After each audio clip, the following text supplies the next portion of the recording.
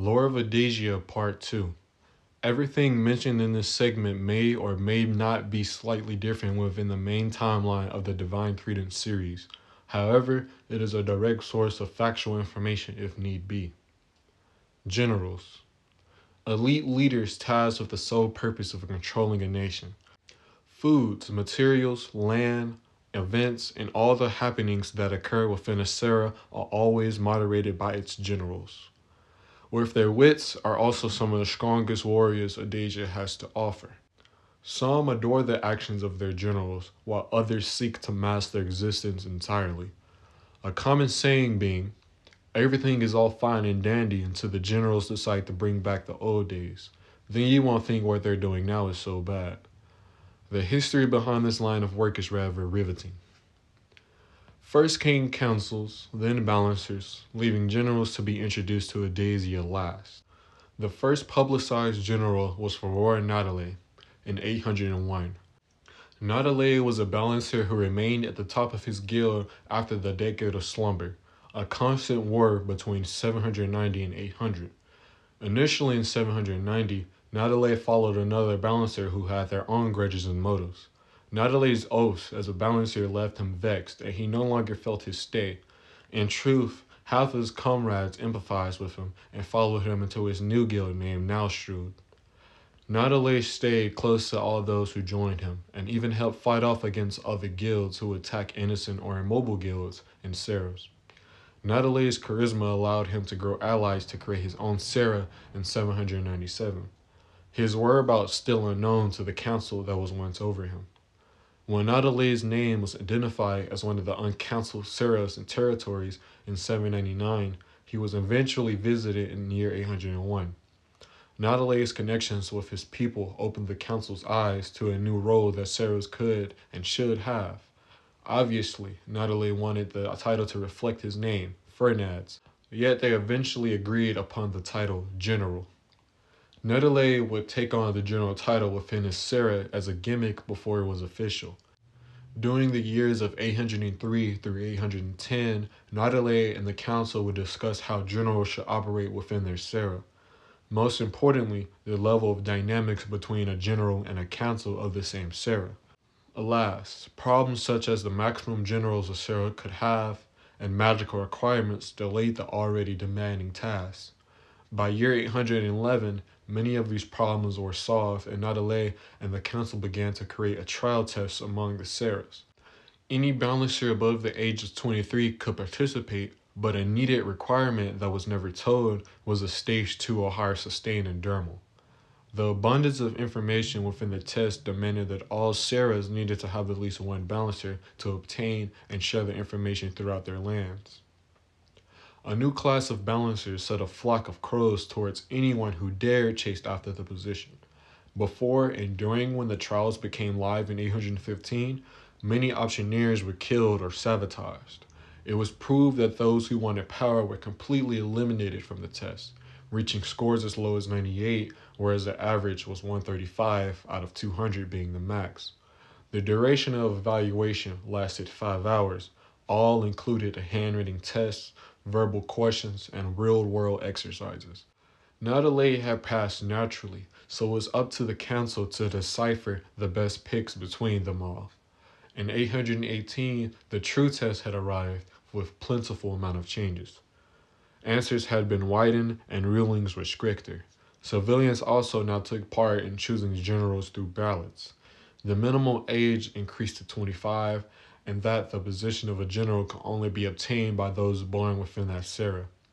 Many misunderstood this code and believed they still apply if both of their parents were born in that Sarah. Between 819 and 824, the first cast of generals were in play. Many balancers left the program after realizing the new responsibilities they would have to be held accountable for, while others had left from stress or had died and replaced. After their finalization in the year 824, generals had a great weight set against them instantaneously. 45 Sarahs and a total of 135 generals. Not only were their mistakes detrimental, but demands had skyrocketed and orders rained down upon them. The council of each Sarah would only help their general when major choices were made, or when they had to rectify clearly destructive commands. All but two Sarahs had more than one general, with two particular Sarahs not having any. Telepathy had not been discovered until 833, so generals had to use handmade technology, walkie-talkies you could say, to communicate. These devices were called magic orates, moray, but was conjoined with the Mongol line of devices in the 850s as the technology became more available. Morates were easily deflected with Kansetsu, however. Focused stage 3 waves of Kansetsu could disrupt a Moritz signal from 50 yards away. To compensate, many generals decided to stick within distances based on their Ninroku, so that at least one general was just to fly away. Generals among war used these weaknesses to ambush all generals of another Sarah at the same time, taking over their nation within days. Other Sarahs grew bonding experiences from not having sizable loads mutually.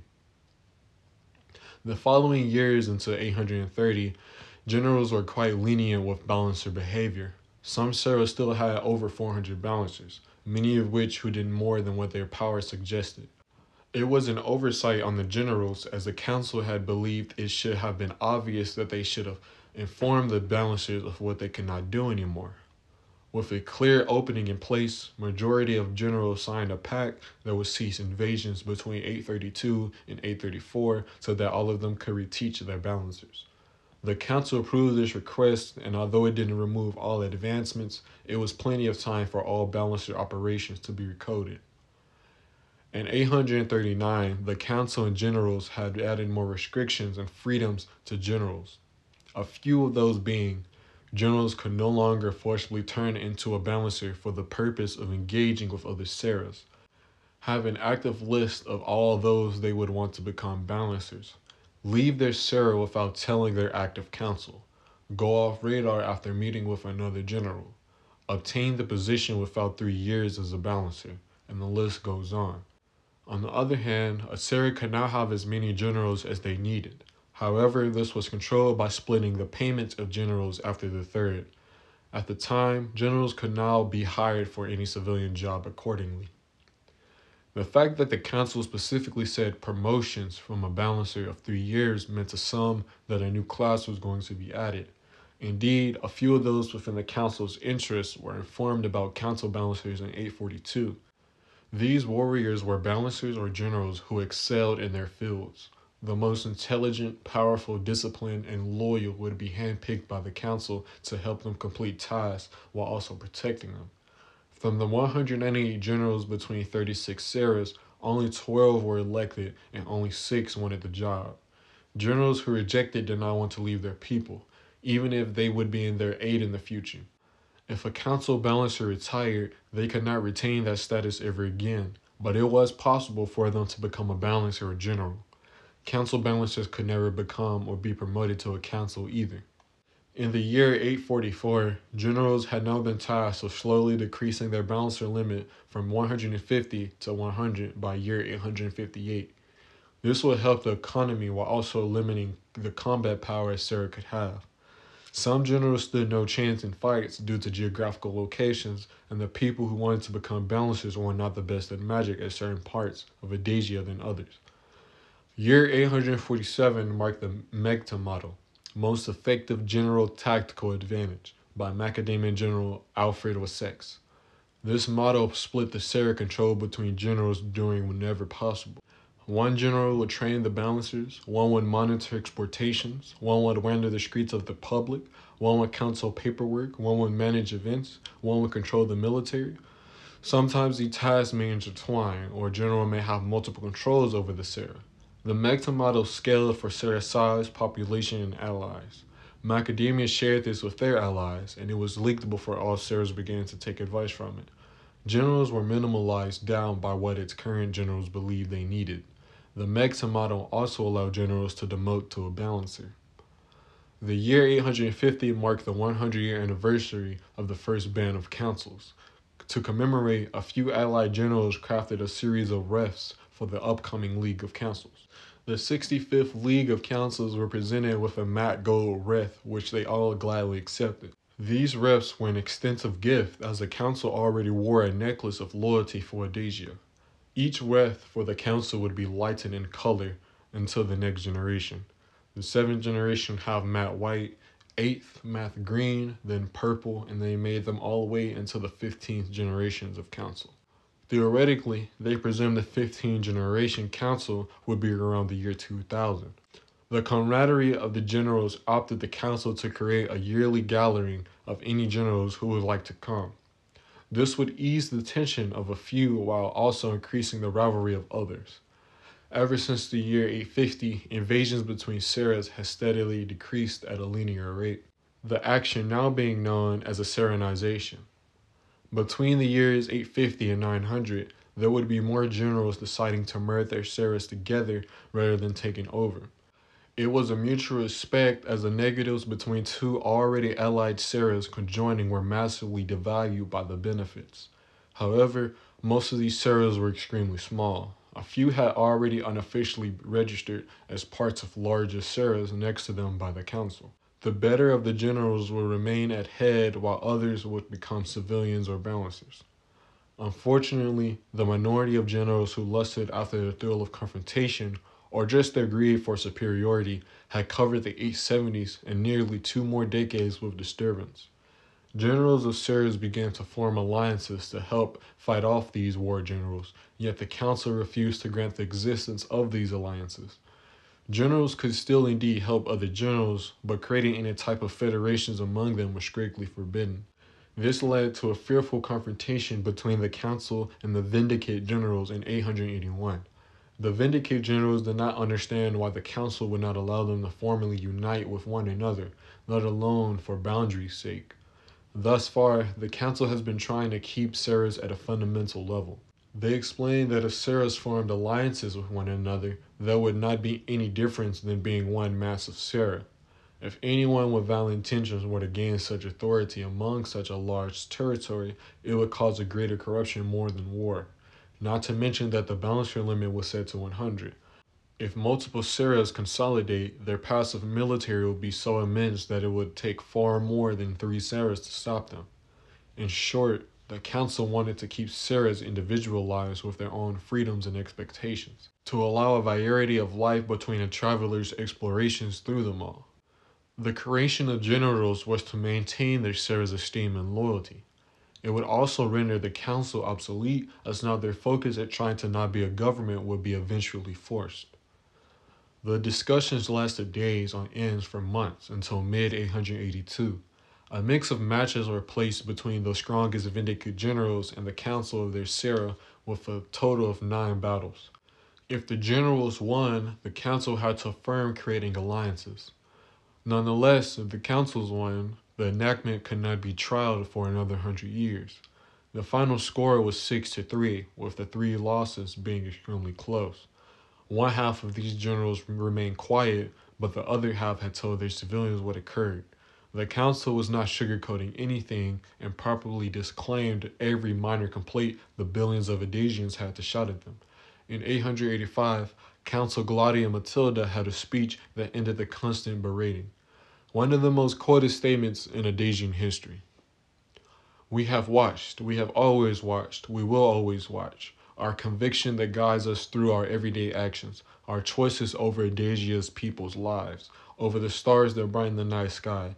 There must be a level of balance that keeps you on your feet and allows us all to move without restrictions. It is a coin with fortune, a force that weakens our strengths. The only way to rid the unwanted outcome is by removing your desire. But no one dares to display that trade-off. Tampering with fortune only amplifies the outcome that you wish to destroy, and that destruction will come when you least expect it." All generals knew that Council Glaudia was targeting them, and it was clear that their actions had been playing with elements of life they should have not tampered with. The preceding few years left the silence between the generals of the 27 Sarahs. Contact was limited to only the gatherings the council held, and other than mandatory confrontations, generals did not speak to each other outside of their duties. The decade of 890 was historically the most peaceful time. There were ordinary crimes, but not a single invasion of any sort. However, everything returned back to chaos in late 899. Castopia's generals sent a huge invasion straight down towards Yakiru during Yakiru's inner reconstruction. A fleet from the northeast and another from the northwest. In the heat of the conflict, Yato being almost directly between the two massive seras, they subsequently cut off all ties to the outside world. The event caused a great amount of controversy against the council, as a few theories echoed about, the most prominent being that they wanted to control the news outputs on Yato's stand. Yato had always been a self-centered Sera, but no one would ever thought that even their council would go under the radar for a few years. Journals of the mainlands began to display who they approved and felt disdain toward. A huge shift in economic trade occurred between 900 and 912. Becoming a general became a tougher prospect than ever before. Awareness of distant enemies was a huge factor in deciding relative allies. Year 916 had a new refresh of 10 councils, who quickly approved many general-made laws that had been pending. The maximum age of a general was capped at 40, and the minimum age was lowered to 20.5. Balancer's prerequisites was lowered to 1.5 years, while Liliman requirements were lowered due to the Megta model. These new laws enhanced the model, as now those with raw brain and little brawn changed the dynamic in every different angle. This overhaul introduced a new wave of personalities to the field. No longer was each general a giant heap of muscle and force, but smoothened out by more forgiving and acceptable people. The balance shook down the tensions between the civilians and generals and became more respected. Furthermore, as more people who wanted the job, the scoring system had to be raised even higher. The average score was now being 162, and those who scored over 180 proved to be successful in all their days. Yato's scandal was finally brought into light when its previously MIA council showed themselves in a press conference held in Regra. It was said that the generals no longer believed that they should be a part of Edasia's economy, mostly because of the council's involvement, managing every step of the way and letting no company or individual become too rich. Yato's northwest, Paranku's southwest, is covered by an immense weather phenomenon of the ocean and wind, which resists any magical interferences that go through the zone. Yato was surprisingly the only Sera who had no enemies, less to say a few allies who cared for their survival. Their terrain was in such a position from the planet's tilt that they would have long harvests and short winters. The cherry on top being the near limitless resources within underground mines they did not have to share, though sharing was never an aspect of the majority Yanian generals. Castopian and Yakirian generals would hold meetings in Yato to reach some type of agreement. Forgive and forget was the main appeal, but the cries of civilians would always lead them back to attacking the other Sera. A short summary of their conflict starting from an original nation that had split north and south to completely different islands. They cannot agree on religion and morals, leading them to despise the other. Castopia and Yakiru are just over 7,000 miles apart, yet they continue to bicker at each other to take control of, in reality, their ancestors. In year 934, Yato's generals decided they had enough and closed its borders to the Seras. The subtle defensiveness from Yato caused Yakirian generals to believe they were siding with Castopia and decided to fortify their lands. However, Castopia continued their journeys through the seas to always have Yakiru under surveillance.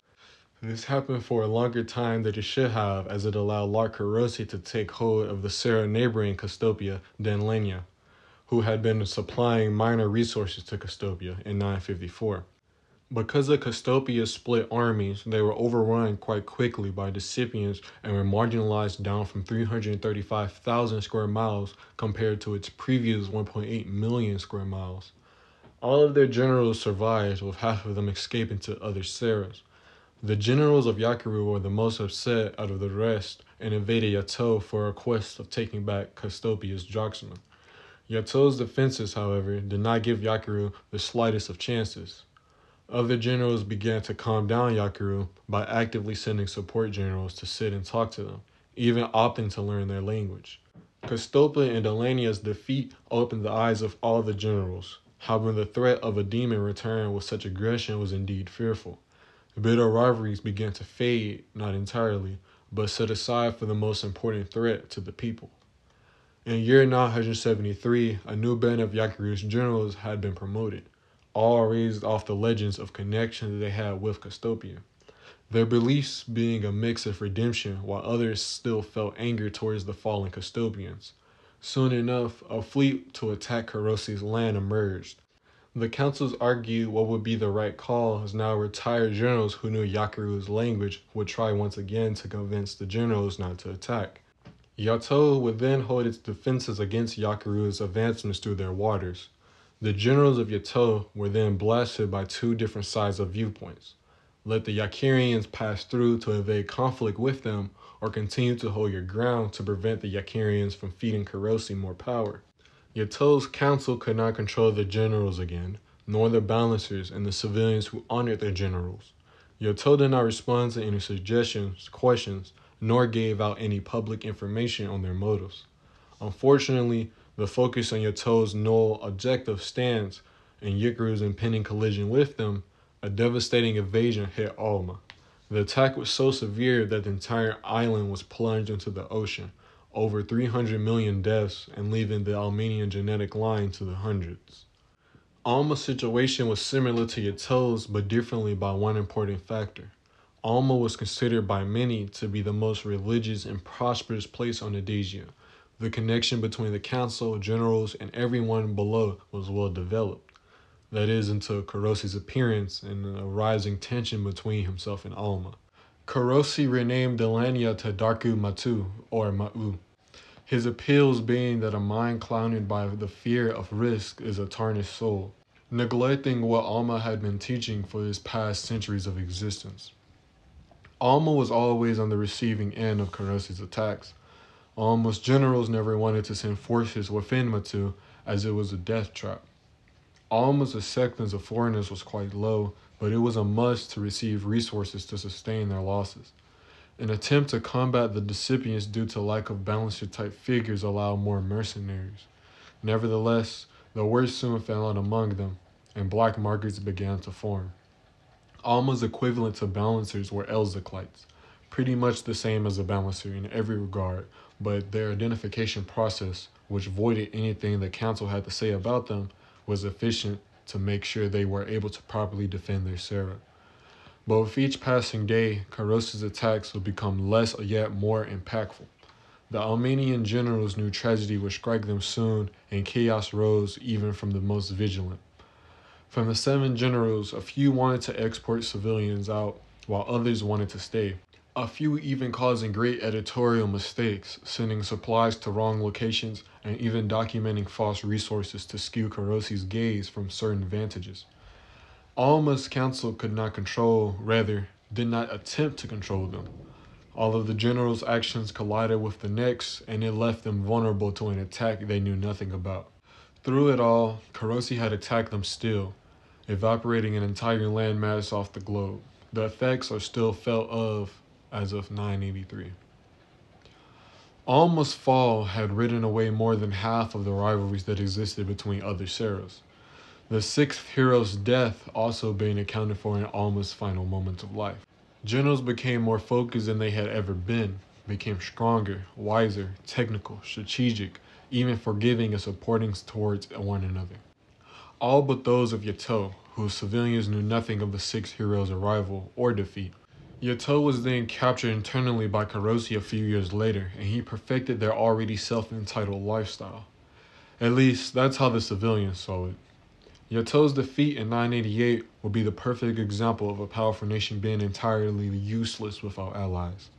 Seeing a general in present-day Edasia, one may overlook the fine-tuning and craftiness that position has endured, not only in controlling the lives of millions, but controlling those around the world. The opportunity given out just once ever so often to a balancer who seeks a better way of life for their people. To respect the boundaries and manifest obligations over choices. Although being the final addition to Edasia and its people, the existence of generals has never been more impactful than any position created before or after them.